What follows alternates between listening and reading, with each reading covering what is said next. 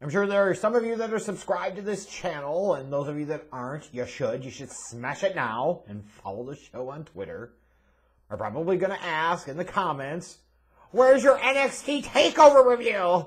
We got 2 nights of it. We're due, entitled to at least 1 monster review or 2 nightly reviews. Come on, Schleg Daddy, what are you doing?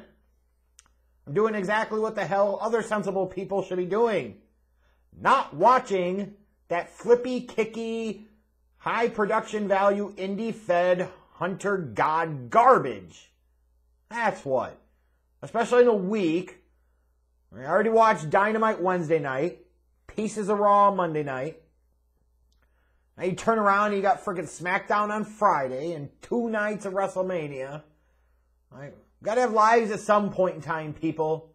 And trust and believe. No matter how much you want to try and make it that way, the wrestling is just not of that caliber or standard that necessitates or requires you watching that much in a given week. Get a clue, get a life, get laid. I don't care what the hell you do. But step away from your streaming devices at least a little bit. Not until after you watch this video, of course. But maybe I say that because I'm a little jaded and irked about WrestleMania this year. Like, how the fuck we get a 2-night show and they still couldn't manage their time well enough to fit all of the matches they intended on 2 nights? Like, even when you see what's happening on SmackDown on Friday night. Like, I gotta take shit that would normally be on the WrestleMania show, and they gotta put it on SmackDown. Hello! You lengthened it out to 2 damn nights, and you can't fit everything in. It's a crock. And more as you go along, honestly, the WrestleMania card this year is a crock. Like, take a step back and really look at this card. And tell me, does this really feel like a WrestleMania card? Do you feel that emotionally invested in that many characters, that many stories, that many matches? If you are, I want to know what the hell you're smoking. I realize weed is getting legalized in more and more states, which is a good thing, obviously, but maybe I'll need to lay him off the peace pipe just a little bit. Because, man, I tell you, it looks like Jobber Mania. And even a couple of the notable marquee matches that I would have, in theory, looked forward to tremendously and was looking forward to tremendously. Over a course of a period of the past few weeks, the WWE has done as much as they can, as much as they could, and successfully, to squash most, if not all, of my interest in those matches. I can't be the only one that's feeling this way. I can't be the only one that's looking at this and saying, oh, great. Got 2 nights of this crap. Like, you look at night 1. You've got this 4-team ladies tag team turmoil match where the winner gets a tag title shot on night 2. Really? You got to have a tag match on both nights for the ladies? Is that really needed? And maybe this speaks to the larger problem here of, I understand this is Vince trying to throw a frickin' bone to some people here, but the reality is not everybody needs to be on WrestleMania. And furthermore, not everybody should be on WrestleMania, nor should they deserve to be booked on WrestleMania. Like, WrestleMania should be a big deal. It should be to reward the best of your best. And it's just like giving a trophy the same size as the winner when the kid comes in butt naked last. The kid that finishes last is fucking embarrassed, and the winner feels devalued because it didn't matter. Bad all the way around. Stop trying to fit everybody on the damn WrestleMania card, and maybe these shows would be a little bit better. I'd rather have 1 4-hour show than 2 nights of 3+ hours. That's just me personally. Because the quality of the content, the characters, the storytelling, the matches aren't there. They just aren't. It's ridiculous. And like, I'm looking at some of the other things on this card for night 1. You got Cesaro and Seth Rollins.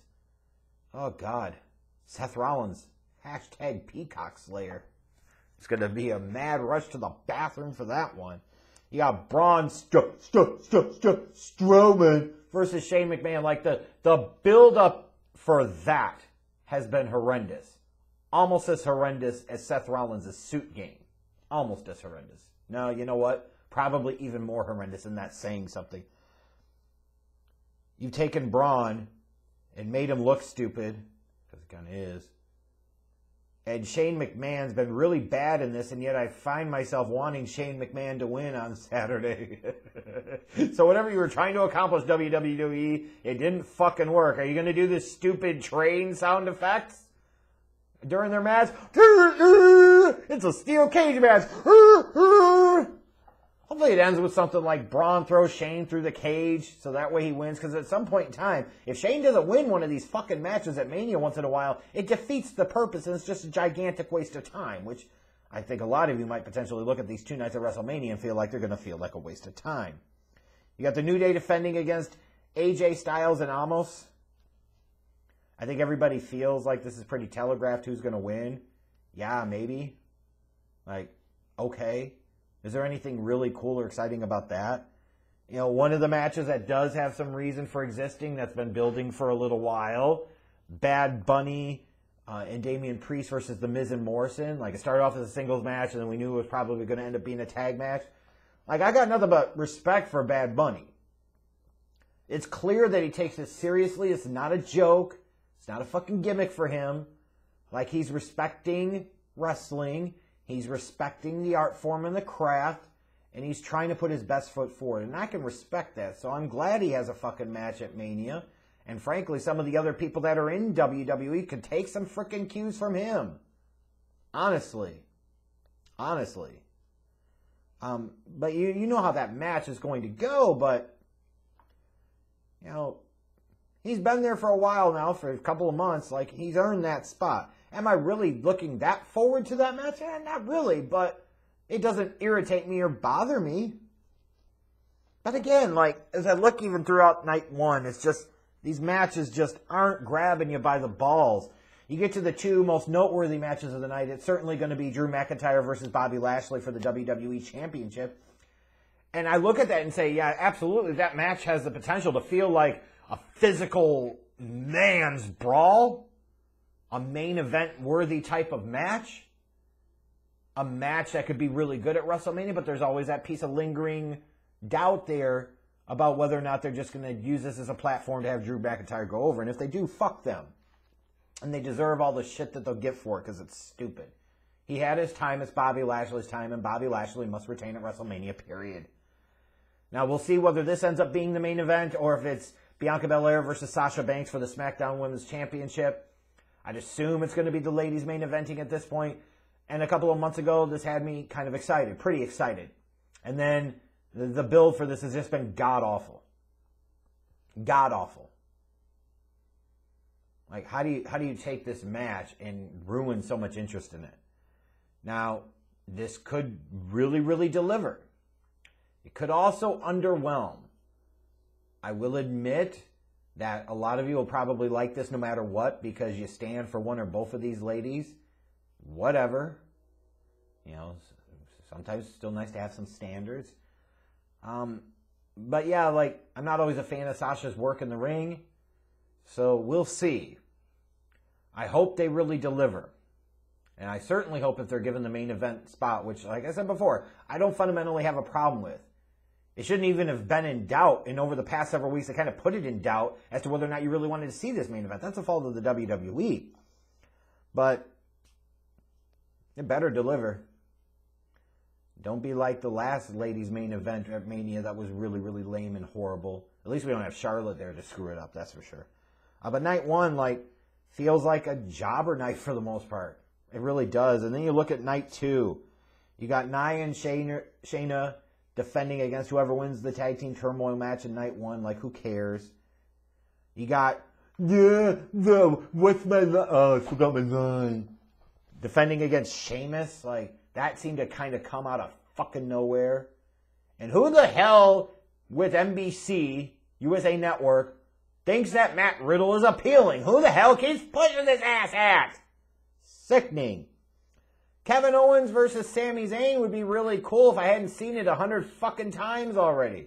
Like, I love the turn that Sami's made in the past year plus to become less of a flippy-floppy fuck guy and more of an actual performer and character, it's made a huge difference. And having Logan Paul there should feel like a big deal, but it feels like that's been kind of shoehorned in at the last minute.